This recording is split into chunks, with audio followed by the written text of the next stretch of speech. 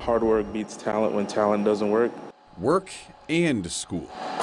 You're looking at students who are already becoming valued employees, starting as juniors and seniors in high school. Apprenticeship is really starting to take off across the United States. This is a model that has been in place in Europe for a long time. It's the Guilford Apprenticeship Program, or GAP. The students make money on the job as soon as they start and take college courses for free. I'd say the only thing you pay for is your gas, and that's pretty much it.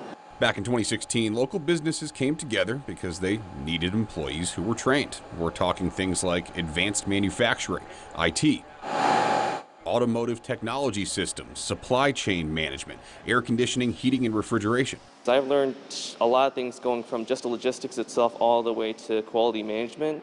By the end of the 4-year program, they get paid for 8,000 hours on the job and in the classroom. I was worried that my mom would end up in a lot of debt, and as would I and the rest of my siblings. And walk away with an Associate of Applied Science from Guilford Technical Community College, debt-free. It may be a bit longer for an associate's, but it tends to pay out a bit better with what you get in value.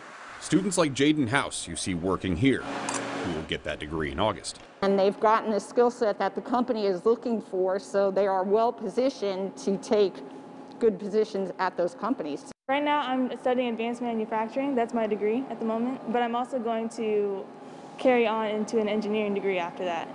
And for all the students we talked to today, it's different from learning in a classroom, sitting with a bunch of people, rather than learning at a machine or at a computer. And I decided that debt was something that was going to hinder my performance in life. I found that this laid a better foundation so I could understand and be better in the field that I want to go in eventually.